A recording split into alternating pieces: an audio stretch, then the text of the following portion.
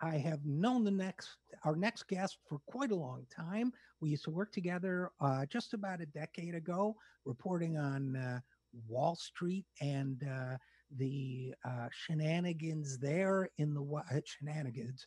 I sound like Joe Biden, but the malarkey there in the wake of the 2008 financial crisis and in the run up to it as well. He is now, among other things, a senior reporter at HuffPost, where he covers Congress, the White House, and economic policy. Zachary D. Carter is also the author of a new and fascinating book about John Maynard Keynes, the famous and influential economist of the 20th century. His book is entitled The Price of Peace: Money, Democracy, and the Life of John Maynard Keynes. And he joins us now. So first of all, Zach Carter, welcome to the Zero Hour. Thanks so much for having me, my old friend. Yeah, good to talk to you again, old friend. And first of all, congratulations. I'm reading the book now, and I started doing it non-linearly as the as airtime approached, skipping through. Otherwise, I was reading it straight through. Great read, as well as a lot of great information in it. But let me start with this. What there are a million things we could write a book about in this world. What made you pick John Maynard Keynes? Well, I sort of fell into journalism by accident around 2006, and I fell into journalism in a place where I was writing about the banking industry. I was writing for a trade publication in Central Virginia, and I had been a professional musician before this, and I just thought the idea of writing about banks was so dreadfully dull and terrible that this was just a terrible thing to have happened to me, given that I had previously been a professional musician and playing on stage and such, and and then the global economy imploded because of the banking sector, and it seemed to me like the person who had the theorist at least, who had the most plausible explanation for what had gone wrong and what to do about it, was this dead British economist named John Maynard Keynes.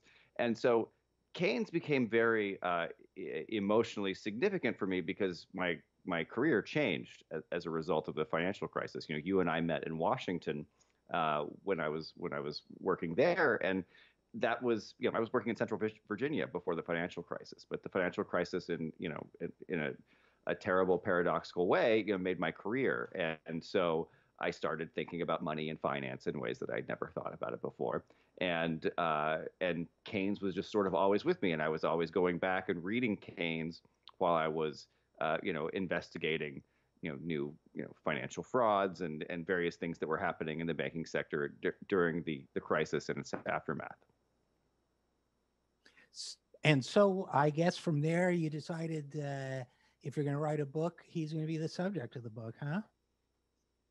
You got to follow your passion, and a book is Right. it's a long-term project. So this took me 4 years, and when I went and talked to an agent about it at the beginning of 2016, I had a couple of ideas. I had two or three, and he said, "Look, the one that you obviously care the most about is the John Maynard Keynes project. Let's do that."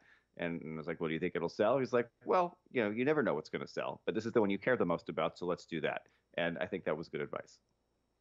And the interesting thing about that story, Zach, is that Keynes himself, in some ways, his meteoric rise was fueled in large part by a book nobody thought would sell or would have guessed would have sold, right? Which was his his take on your book is called The Price of Peace.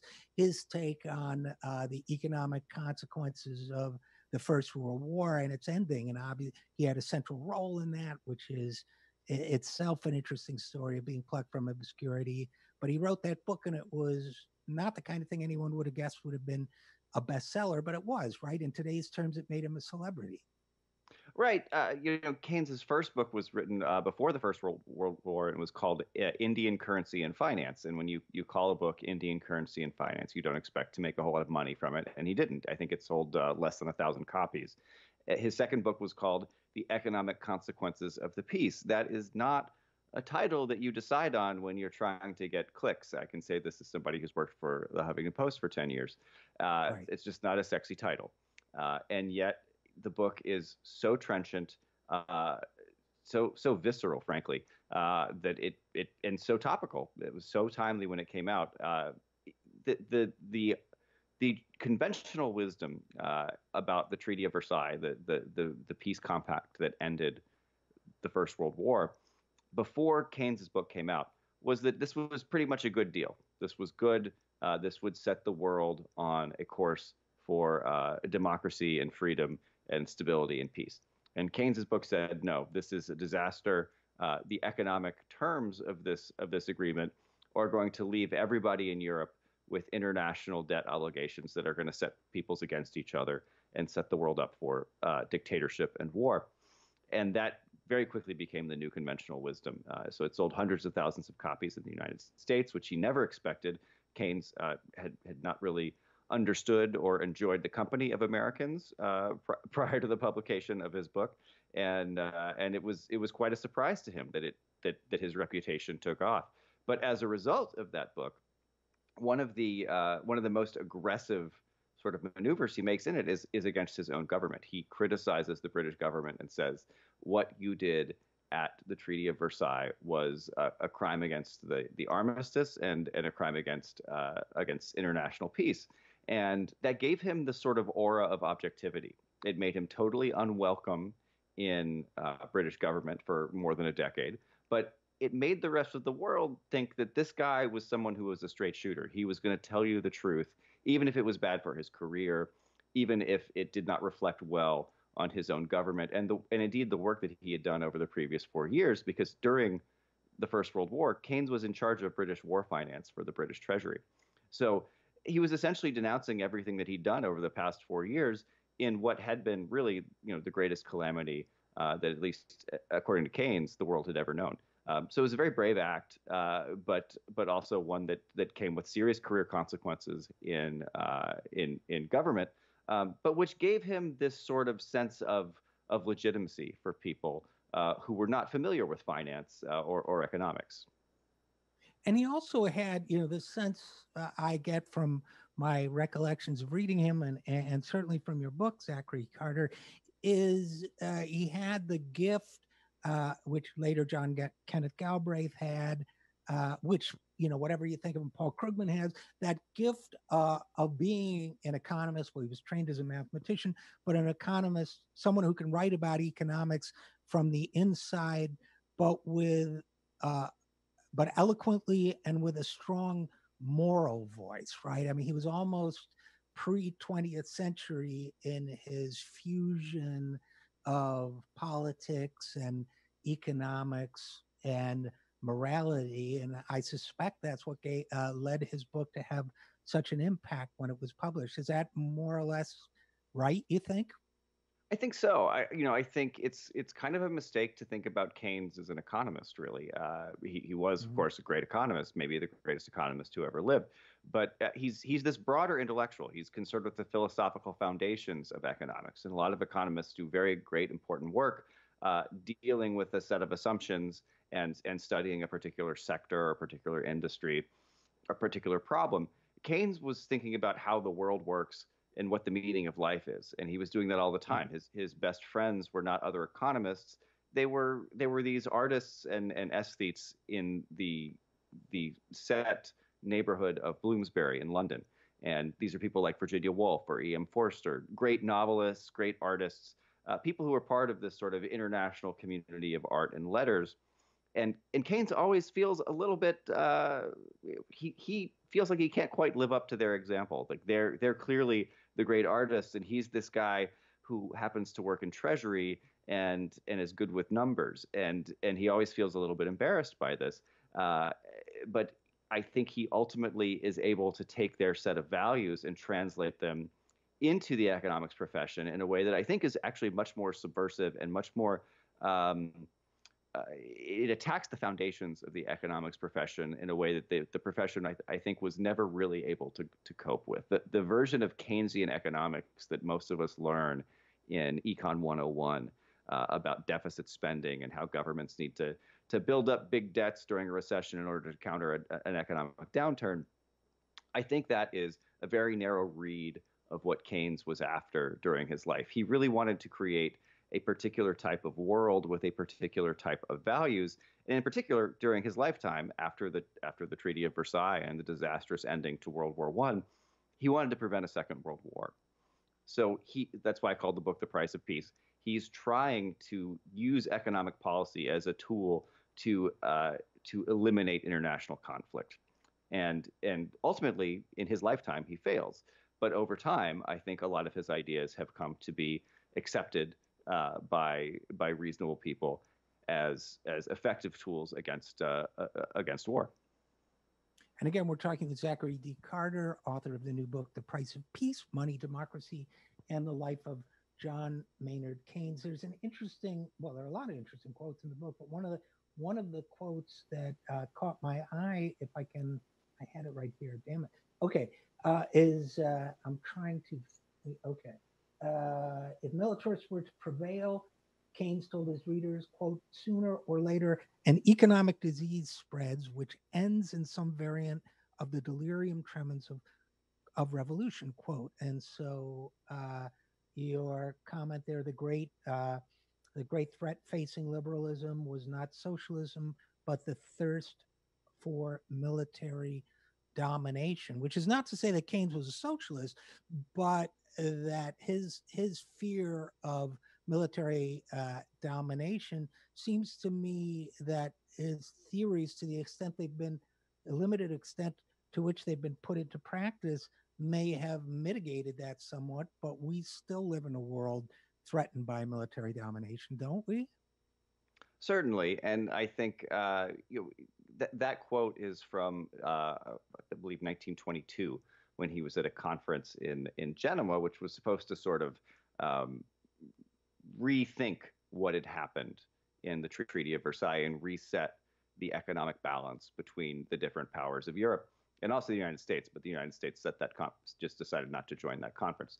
So what Keynes is talking about there is the break between Enlightenment liberalism, which he thinks of as this very broad community of political ideas going back centuries, and a threat to Enlightenment liberalism that is approaching right now. And he says, look, you guys are worried about socialism as this terrible thing that's going to destroy all of our liberal values. And I'm here to say socialism is actually part of the liberal family. I'm not saying I'm cool with the socialists.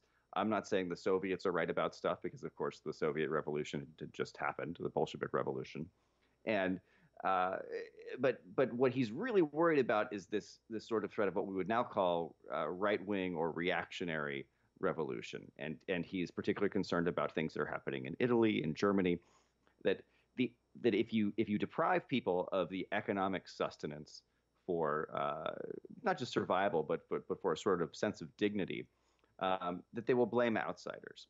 And particularly if you deprive them of that economic dignity with a set of international obligations, they're going to blame the people who they owe the money to. So he says, look, this treaty is setting us up for another war. These people are going to blame outsiders, and we're going to have this right wing, ultra nationalist reaction to this treaty. And we're going to see the same thing we just saw happen in World War I all over again. And I think it was a really prescient psychological insight. I don't think it's necessarily a left or a right wing insight. I don't think it's centrist or moderate or socialist or liberal or any of the categories that we would use to describe today's political debate. It's just a pretty reasonable observation about how people behave. And ultimately, I think it was unfortunately borne out to be true. And again, Zachary Carter, if you see the world, and I tend to agree with that observation as well as with yours, that it's neither inherently left nor right, it's just a description of the world. But if you see the world as suspended between these simplistically, between these forces of militarism, nationalist militarism on the one hand, and Enlightenment liberalism on the other, then eventually that gets you, I would think, almost leads you uh, toward Keynes's economic views, because he came to this realization in a world that was keyed to the locked to the gold standard, and therefore debt was not could not be handled in a flexible way. Governments had limited ability to deal with it. So on the one hand, the debt obligations of a country like Germany after the First World War created social pressures that could lead to militarism. But also, I think one of the things you're saying in this book, I think one of the lessons of Keynes learned was that under that economic system, one of the few ways a company could generate a country rather, could generate economic activity might be through building up the military action. Is that right? Is that oversimplification? Is that off the mark? Well, when Keynes was working for the British Treasury during the First World War, I mean, he saw very clearly that countries could uh, build up their economic output and employ people by running a war machine, and that's what the British government did during World War One. So he was keenly aware that it was possible to use government power, to use the state to end these economic miseries, but he did not like the way that the British government had chosen to do that during the First World War. He thought, well, look, if we can do this during wartime, then surely we can do this during peacetime. Why don't we just build roads and bridges and public works and houses, and we have all of these social problems that need to be solved that someone needs to spend some money on, and the private sector doesn't seem to be spending money on it. So let's do that. And that was an intuition that he had long before he formalized all of this into his magnum opus, the General Theory of Employment, Interest, and Money, which came out in 1936. That book, one of the most important works of economic theory that's ever been published, but it was formalizing a set of ideas and intuitions that he had been advocating for in public life for quite some time before the book came out, and after it comes out, it becomes sort of a tool that people can use to legitimize these programs. But one of the ironies of his life is that he's enormously influential in death, but during his lifetime, there are very, very few policy disputes in which he can claim victory, and the world just keeps getting worse and worse as it's ignoring his advice. And that, of course, eventually, not long after the publication of that book, leads to World War II. And one of the reasons why perhaps the thought of John Maynard Keynes needs to be revisited in this moment is one of his books that I don't even think it's in publication now or has been for a long time, but his short book on how to pay for the war, which he wrote for Great Britain. Uh, Basically, I hear people talking about it again in the context, first before the pandemic, of a Green New Deal, perhaps, or some other major social reconstruction programs. But now I would assume, with the added weight of the pandemic, that people may be revisiting that sort of less well remembered aspect of Keynes's thinking now. But what do you think about that? I mean, obviously, you finished your book well before the pandemic or even before the major push for the Green New Deal. But what do you think? Where does How to Pay for the War fit into all of this? I think one of the problems with Keynes is that his legacy has been written by the economics profession. So the piece of his oeuvre that the economics profession has decided to latch onto is the general theory, and then they've taken a particularly narrow read of the general theory and said that this is Keynesianism. How to Pay for the War is a really brilliant piece. It's published in 1940. And it's published in these magazines, but also in Hogarth Press, which is this independent publisher run by Virginia and Leonard Woolf. And it essentially argues that the problem facing an economy at war is not a problem of dollars and debts. It's not a numerical problem. It's a problem of real resources. How much stuff do we have in this society that we can dedicate to the war effort and then defeating and clothing people at home? And so if you reach the actual real resource limits of the production of the economy, then you start running into all sorts of problems that the economy in ordinary times can't reach, because the fact is we're often not at the limits of our productive capacity. But once you get to that productive capacity, then you do have to start making what I think Keynes would call some hard choices. And one of the things he talks about is, you know, if we're going to finance the war with sort of future obligations, promises to repay on investments in the present day, it matters how those investments are distributed after the war. So if you rely exclusively on government bonds to finance your war effort, that means that you're going to be relying overwhelmingly on financial investors, people with lots of money currently. And that means people who currently have lots of money are going to get the biggest payout from this investment after the war when it's over. So he suggests an alternative. He says, look, why don't we just defer some of the pay that we would ordinarily give to every worker? No one likes this. No one likes getting a pay cut. But since we're up against the real resource limits of the economy, let's defer some of their pay until after the war and give them an upside in the payout, the investment in victory. The point there is that it's really not about paying for the war in this financial sense. It's about paying for the war in a how do we get society to mobilize for this? And then what do we care? What kind of society do we want to live in afterwards? What do we want it to look like on the other end? It's about values. And there's a moral and an aesthetic argument that he is making in that piece. And I think the economics profession has worked very hard to strip itself of the moral content to its to its evaluations. And I think Keynes just would not have believed that was possible. Sure, there are mathematics, there are equations, and the like, but you can't smuggle in your values to these equations and pretend the values aren't there. So it's better to go about this as a sort of small d Democrat and think about the way we want the economy to function and who we want it to benefit and who we want it to reward, because those are questions that the market ultimately is not a fair arbiter of.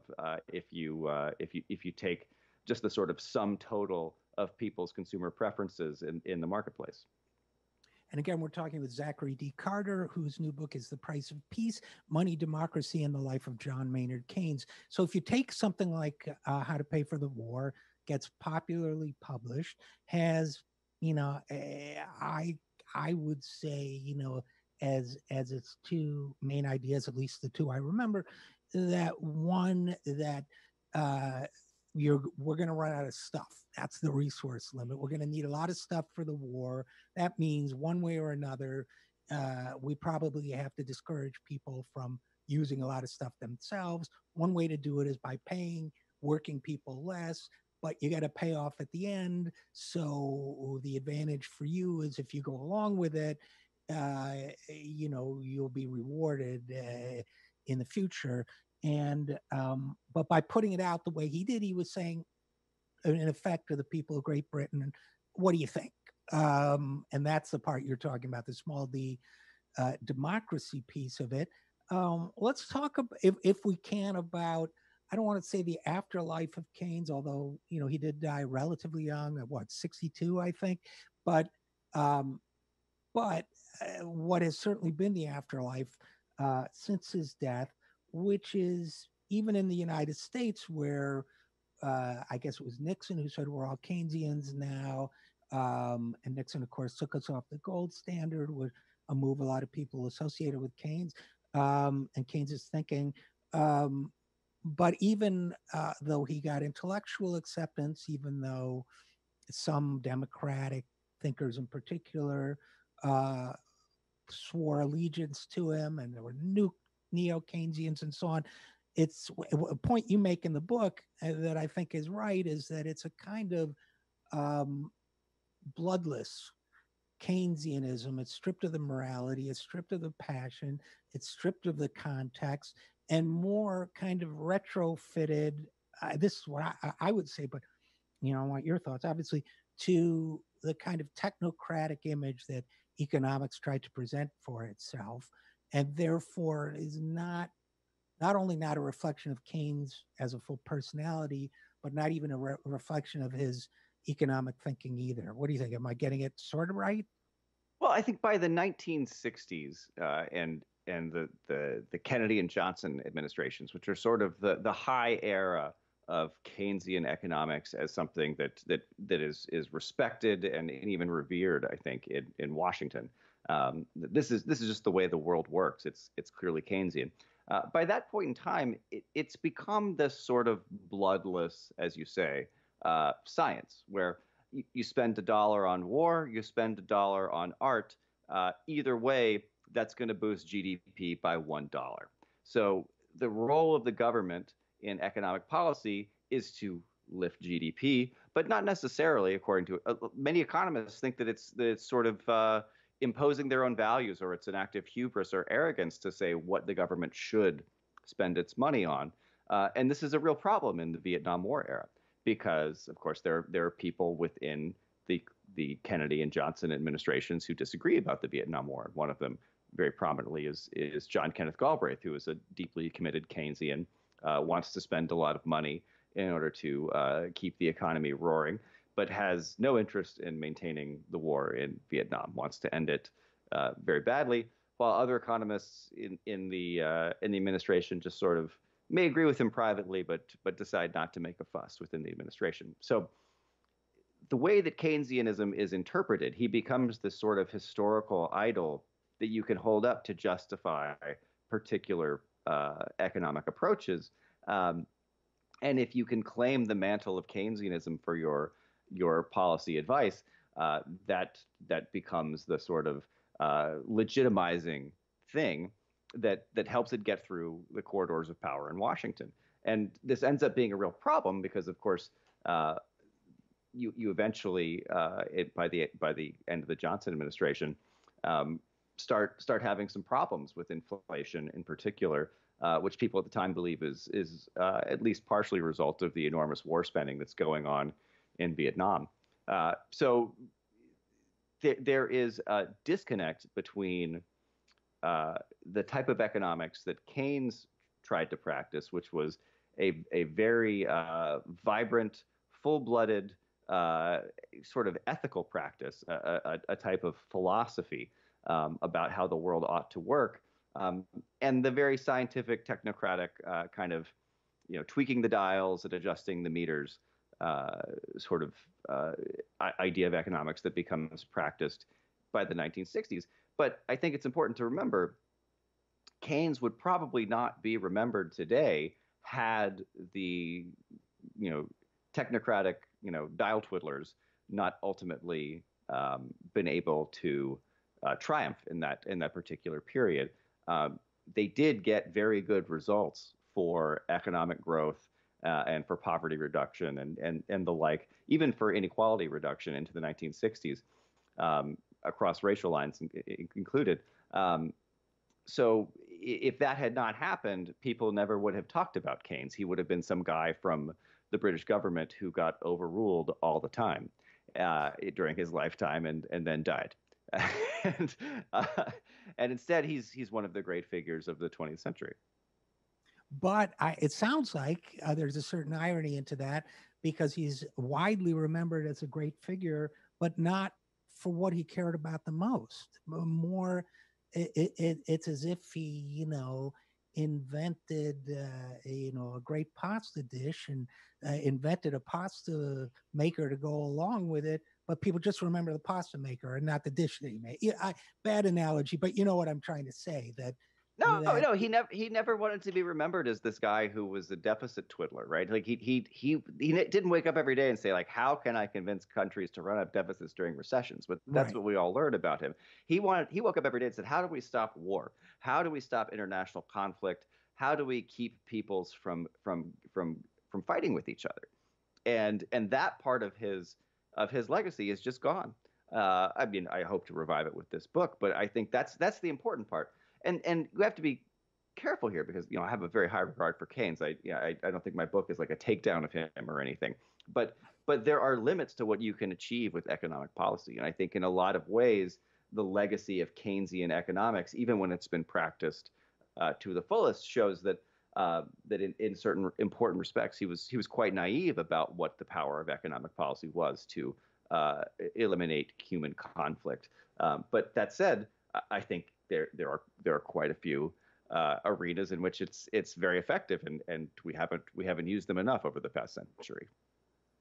And I was just trying to look for it while we were talking, Zach Carter, but I got an email, I think it was from Jacobin for a video conference that I couldn't, wasn't able to watch, but and maybe it was something like, we have to talk about a complicated relationship, John Maynard Keynes and the left. Hmm.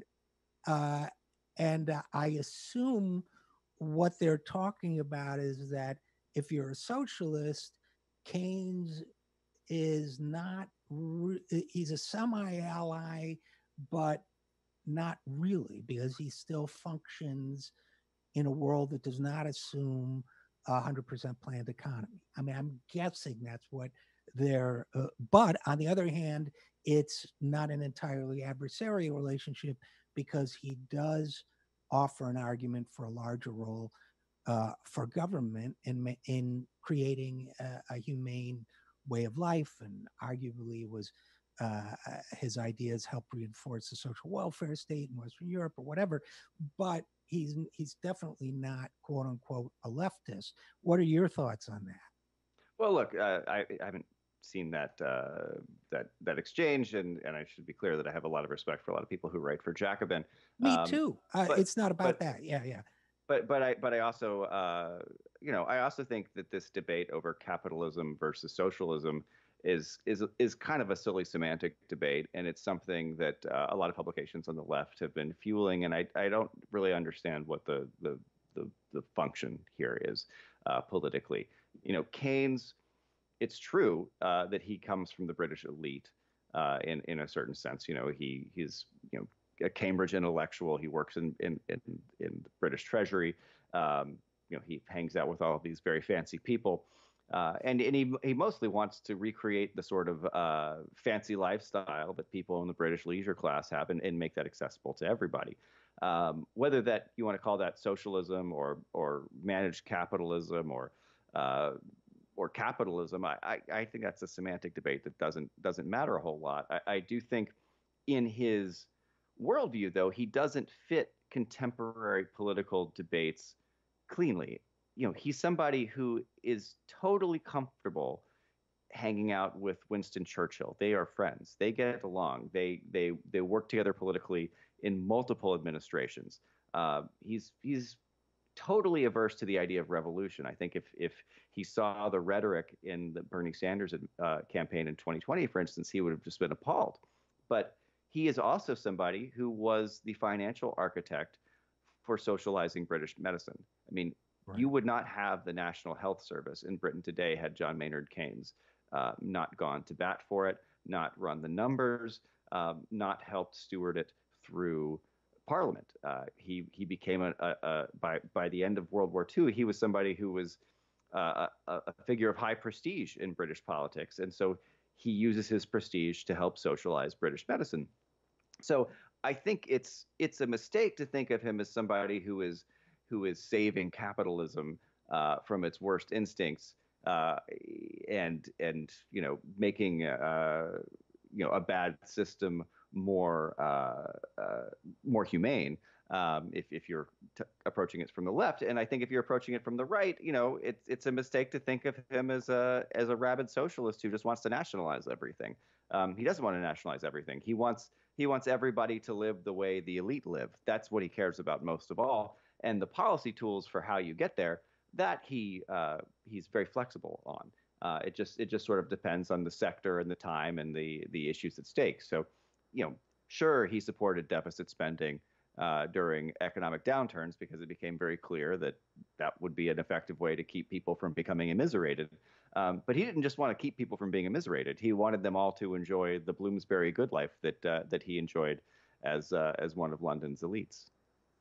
And he wrote about that. And you very early on, you quoted, it was very eloquent writing on his part. So, unfortunately, we're going to have to leave it there, but I do encourage people to get the book, buy it, and read it. I'm enjoying it. The book is The Price of Peace: Money, Democracy, and the Life of John Maynard Keynes. Zachary D. Carter is the author. Zach, great talking to you, and thanks for coming on the program. Great to talk to you, my friend.